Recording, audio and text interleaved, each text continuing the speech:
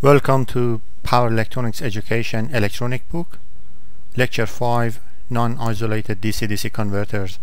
This lecture is presented by Dr. FIRUZ ZARE. When we have a DC-DC converter, basically at the input side, we have unregulated voltage, and we're going to regulate the voltage and also change the output voltage magnitude. So in this case, we may increase or decrease the output voltage. So let's start with linear power supply, and then we can compare it with switch mode power supply. Basically, in linear power supply, we have low frequency transformer because we need to step down the voltage, and then through this diode rectifier we can rectify the input voltage, and using this capacitor as a filter we can get DC voltage. But you can see that we have a ripple, and also the voltage is not controlled because diode is not the control rectifier. So in this case we can have this transistor operating in linear mode, and by changing the bias current then we can change the voltage across the transistor in order to control the output voltage. So here we can see that this transistor operates as a variable resistor. So we can see that this sort of power supply is not a good one for high power application because we have so much loss through this transistor. So that's why we need to have another type of rectifier. So what's a switch mode power supply? Basically, in switch mode power supply we turn on and turn off the switch. So in this case we chop the DC voltage based on the pulse pattern coming from a controller, and then we try to change the DC voltage or change the average over one cycle. So basically this is the method that we can control the duty cycle, and then we can change the output voltage. So basically this sort of voltage waveform is not suitable for different applications because the output voltage is not regulated. So compared to linear mode power supply, we can see that we have less losses, and we may have better quality by changing the switching frequency and achieving a better filter. Now here we can compare the switch mode power supply with the linear mode power supply. So here we can see that we have a low frequency transformer. Basically, when the frequency is decreased, the size of transformer is increased, while here we have uncontrolled diode rectifier, and then here through a filter we can control the output voltage. So in this case we have switch mode power supply here, while here we have just diode rectifier. We regulate the voltage through this linear rectifier. So normally we recommend the linear power supply for low power applications, while the switch mode power supply can be applied for high power motor drive or high power power supplies. In this section we can see pulse width modulator and the controller. Basically, to be able to control the output voltage we need to change the duty cycle. So that means the turn on time and turn off time should be controlled. A simple circuit diagram is shown here. We can have a sawtooth, and then we can compare it with the DC voltage, and then finally we can get this pulse pattern. So basically this pulse pattern can be applied to the power switches. That means whenever the reference voltage is greater than the sawtooth, then the switch should be on, and whenever the reference voltage is less than sawtooth, then the switch is turned off. So finally we can apply this signal to the power switch, and then we can change the output voltage. In this section we can see high frequency filter.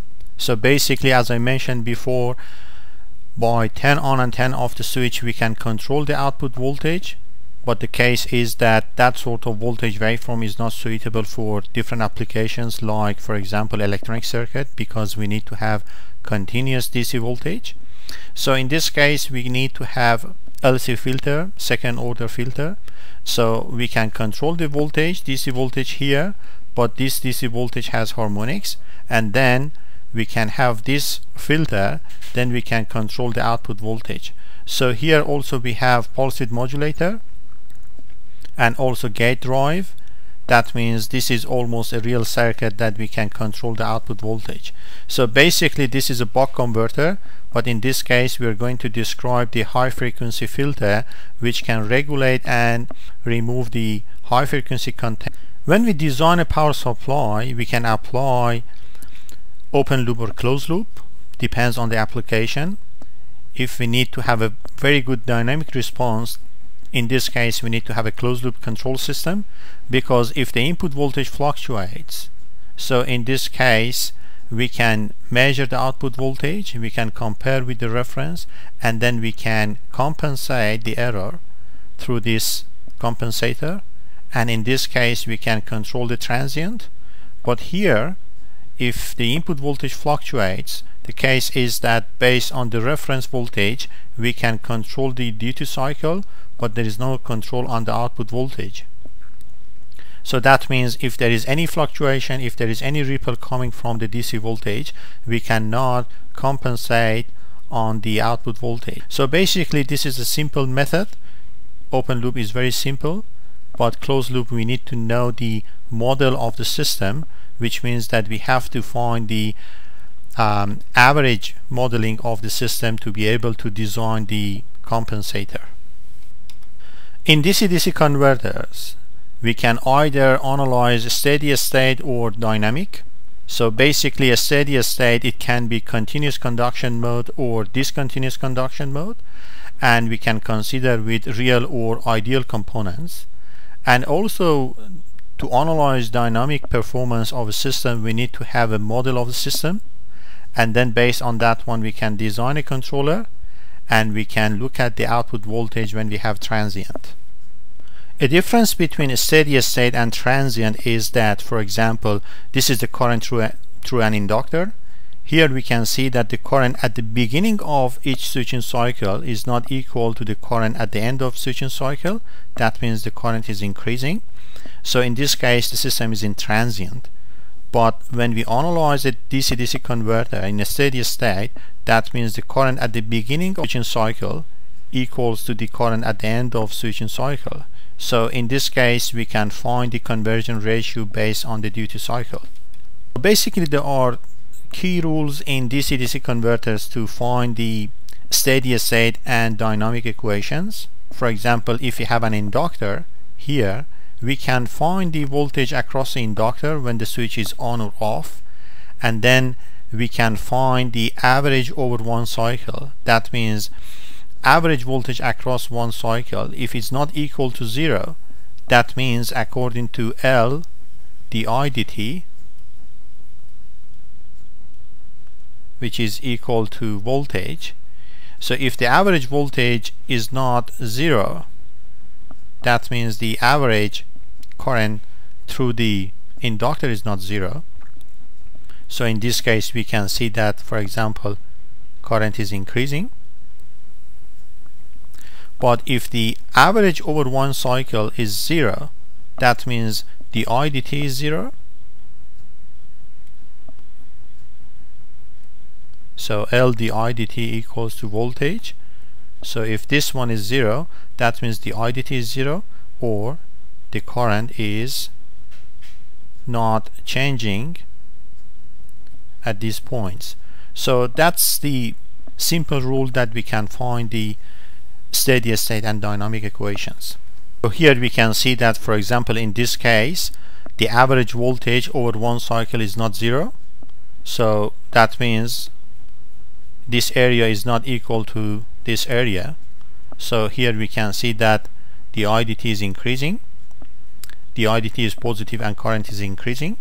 So in this case we don't consider the high frequency content of the signal, we just look at the average over one cycle. In this case we can see that instead of this high frequency signal we can just find the average over one cycle, and it looks like that the DC voltage appears across an inductor. So in this case the current through the inductor is increased, and this is the slope of current. So this rule is also true for a capacitor. That means if you have a capacitor in a steady state, we expect that the average current through the capacitor equals to 0, otherwise the voltage is increased or decreased. So that's why we can find the average current through a capacitor, and in this case the voltage at the beginning of switching cycle should be equal to the voltage at the end of switching cycle. But if the average is not 0, that means the voltage across the capacitor is increased or decreased. So in this case the system operates in transient, is not in the steady state. In this lecture we just consider buck converters, boost converters, and buck boost converters. We look at the continuous and discontinuous conduction modes for these converters. So let's start with the buck converter. Basically in buck converter the input voltage is almost greater than or equal to the output voltage.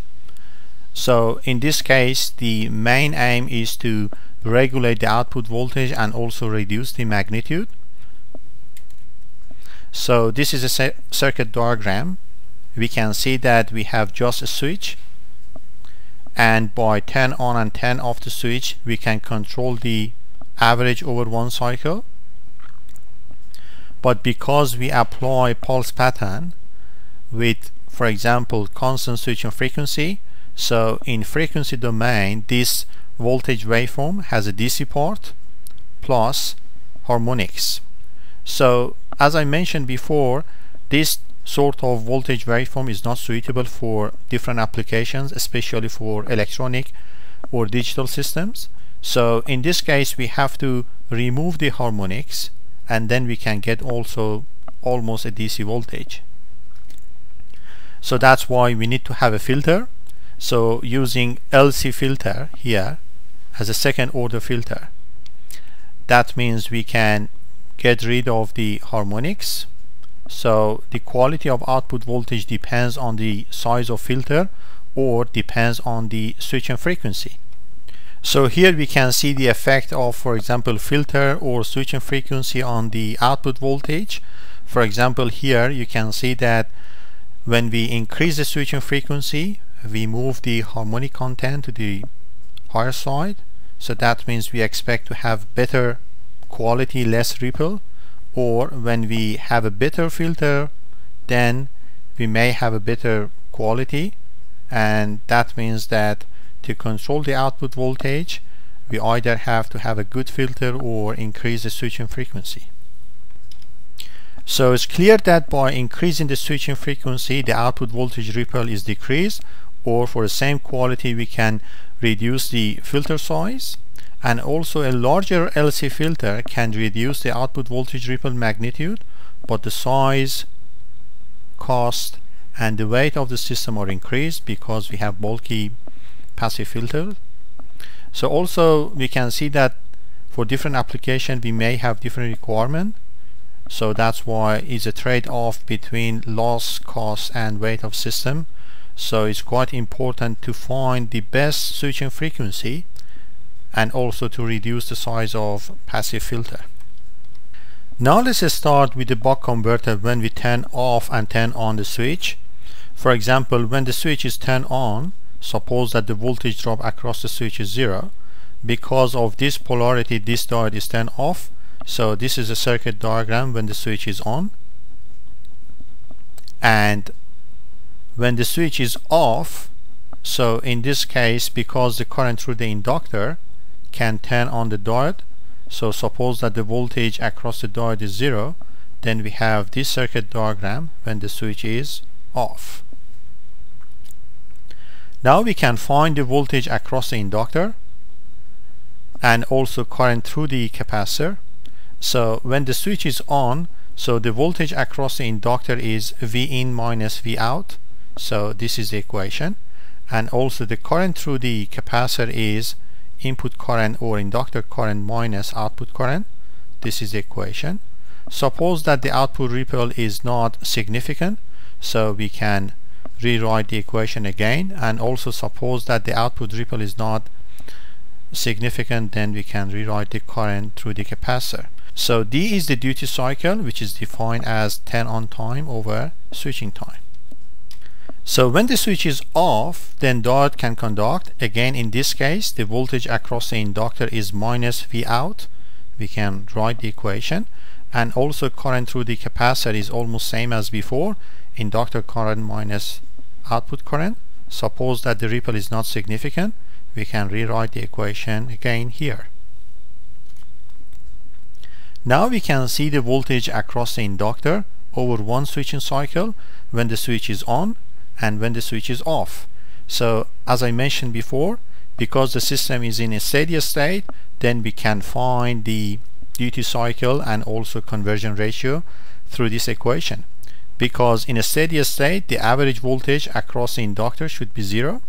So we can find this area plus this area, which is the average voltage across the inductor, and should be equal to 0. So through this equation, when we find this integration and this integration, we can see that V in times of duty cycle minus V out times of duty cycle plus 1 minus duty cycle. We can simplify, and then we can find the conversion ratio. That means output voltage over input voltage equals to duty cycle. So in order to control the output voltage, because input voltage is constant, we can just control the duty cycle to be able to control the output voltage. When we want to design a DC-DC converter, we have to also find size of inductor and capacitor. So the point is that we have to find the switching frequency. Normally we can find the switching frequency based on other issues like switching losses and electromagnetic interference. Then based on the switching frequency, we can find the inductance and capacitance values. For example, to find the inductance value, we can look at the voltage waveform and also current waveform. Based on this simple equation, which is valid for any inductor, we can find the current through the inductor over this period, which is basically when the switch is on. So according to this equation, we can find the current. That means the current at this time minus current at this time equals to V over L, which is basically this integration, V in minus V out over L times of dTs. So when we simplify this equation, because this is the ripple, so this current minus this current equals to 2 delta I. So in this case we can put it here and simplify the equation, and because we found that V out equals to d V in, so when we put it here we can get this equation finally, which means the inductance value equals to d times of d prime times of V in over 2 switching frequency times of delta I.